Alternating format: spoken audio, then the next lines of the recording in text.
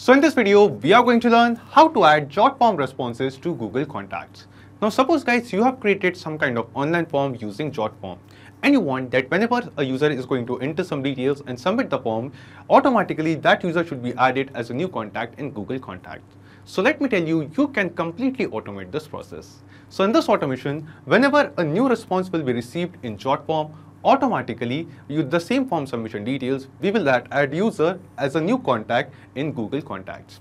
So if you want to know how you can set up this automation, for that you just have to come with me to my screen. So as you can see, here we are on Pabbly Connect's dashboard. Now to reach this dashboard, you will get a free sign-up link of Pabbly Connect in the description box below. By clicking on that link, you can create your free Pabbly Connect account in just 2 minutes. And after reaching to this dashboard, just click on Create Workflow and give this workflow a name. For example, I would like to name my workflow as Jotform to Google Contacts. And then just click on Create. Now you can see that our workflow is open over here. And in this workflow, we have 2 different windows. First one is the trigger window and second one is the action window. So triggers and actions are basically those 2 concepts, those 2 principles on which this whole automation works on, where the trigger says when this happens and the action says do this. So let's begin with our trigger window. Now the idea here is, first we have to connect the form which we have created in Jotform with Pabbly Connect, so that every time we receive a new form submission, a new form response in Jotform, the details of that form submission will be received inside our Pabbly Connect workflow. And after that, using this Pabbly Connect's automation, we are going to send those form responses to Google Contact to add that user as a new contact over there. So let's see how it is done. Now here in Trigger window, in Choose Apps, search for Jotform. Select Jotform. And then in Trigger Event from the drop-down, select New Response as the trigger event. After selecting a trigger event, Pabbly Connect gave us a webhook URL. And using this webhook URL, we are going to connect the form which we have created in Jotform with Pabbly Connect. So let's see how it is done. Copy this webhook URL from here and go to the form which you have created in Jotform. So this is the contact form which I have created where I'm asking the user their name, email, phone number and the company. After opening this form in edit mode, here in the build section on the right side of it, you can see settings option. Just click on settings over here. After coming to the settings page, from the left sidebar, go to integrations and then here in search bar, search for webhooks. Here you can see this webhooks option, just select it and then here we have a field of add webhook. So the webhook URL which we have copied from Pabbly Connect, we just have to paste this webhook URL over here. Just paste it and then click on complete integration. And this is it guys. We have successfully connected this form with Pabbly Connect. Every time a new form submission, a new response is going to get received in this form, automatically that same form response will be received inside Pabbly Connect as well. So let's do it. Here Pabbly Connect is showing us waiting for webhook response. This means Pabbly Connect is waiting to get some response from Jotform. So we'll just go to the form which we have created in Jotform, copy the link and paste it in a new tab. And here we are going to make a test form submission. For example, I'll enter the details of a user as demo user. This is the email address. And then this is the mobile number, a dummy mobile number. The company is, for example, Pabbly. And then just click on submit. So just now we have received a new form submission in Jotform which we have created.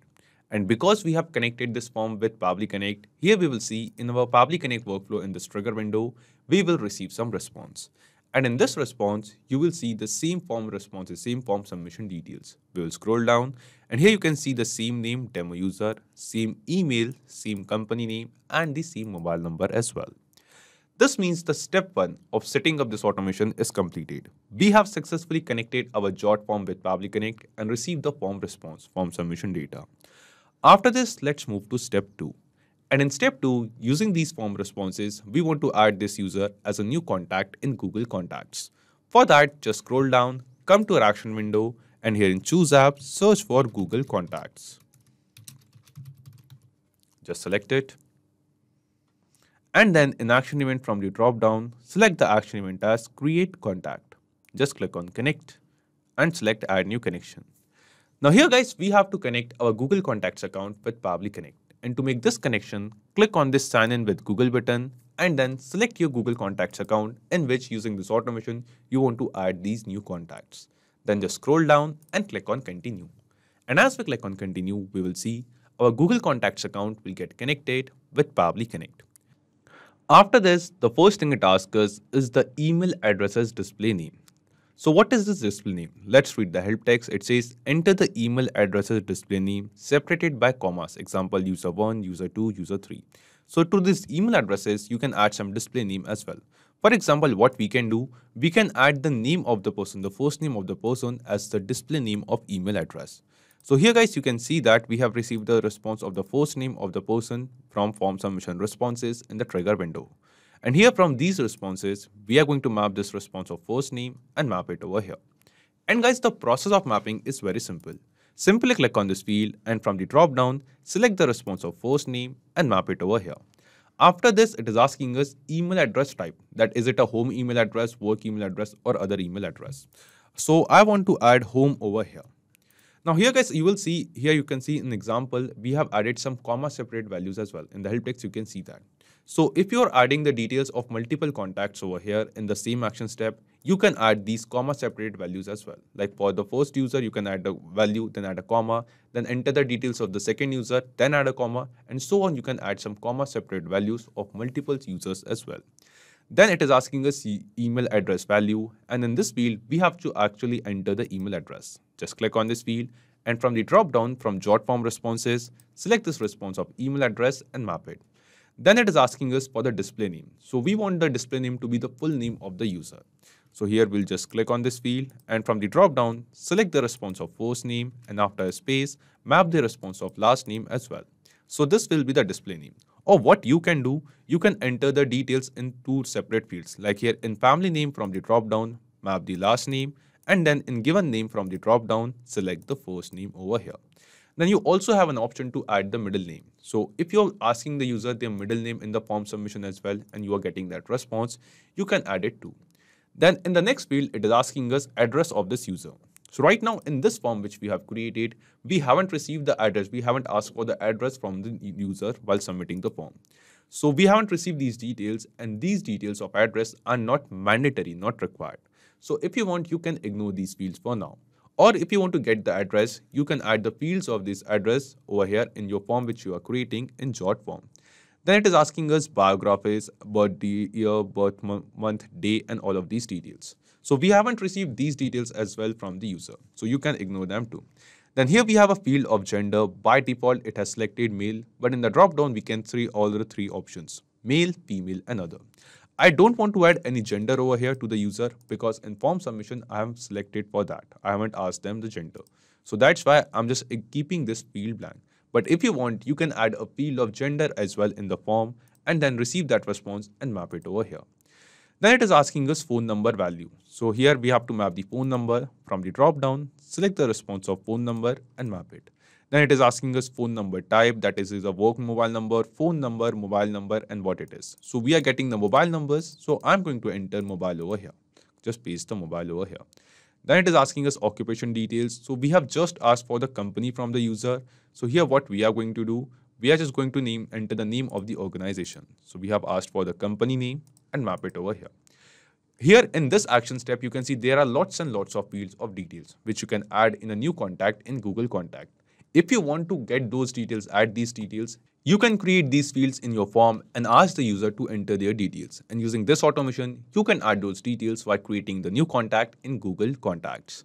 So after entering all the required details, what we have to do, just click on this Save and Send Test Request button. After clicking on Save and Send Test Request, here you can see that we have received some response. And this response seems to be a positive response to us. This response shows that the data which we have mapped over here, basically the details which we have received from a new user from form submission, using the same details, this person has been added as a new contact in Google Contacts. So let's check it. We will go to our Google Contacts account and we will refresh this contacts page once. And yes, here you can see that the same user whose details just now we have added while making the test form submission, the same user has been added as a new contact over here. The same name demo user, same company name Pabbly, same email address, and also the same mobile number. This means the automation workflow which we have created in this video is working perfectly fine. And using this automation, whenever a new response will be received in the form which we have created using Jotform, automatically from that form submission, we are going to create a new contact, add that user as a new contact in Google Contacts. Now here guys, after setting up this automation, let's test this automation workflow once in real time. Let's enter the details of a new user. For example, this time the name of the person is test user. This is the email address. And this is a dummy mobile number once again. The company, for example, this time is Google, and click on submit.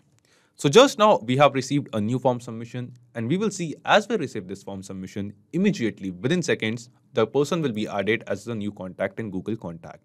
So we'll go to the contact page, refresh it, and yes, here you can see that test user has been added as a new contact within few seconds. We have the same name, same company name, same email address, and the same mobile number. The same details which we have just now added while making the form submission. So here guys, we have tested this automation in real time and it is working perfectly fine. So not just these applications, you can connect plenty of other applications with Pabbly Connect. And one more important thing, you will find the clone link of this exact same workflow in the description box below. By clicking on that link, you can clone the same workflow into your own Pabbly Connect account and use this automation workflow for free. Also, let me tell you, Pabbly Connect offers you a free plan. And in this plan, you will get some free tasks every month into your own Pabbly Connect account. So if you want to try and test this automation, you can do it for absolutely free. If you have any kind of doubts or queries, you can post them on forum.pabbly.com.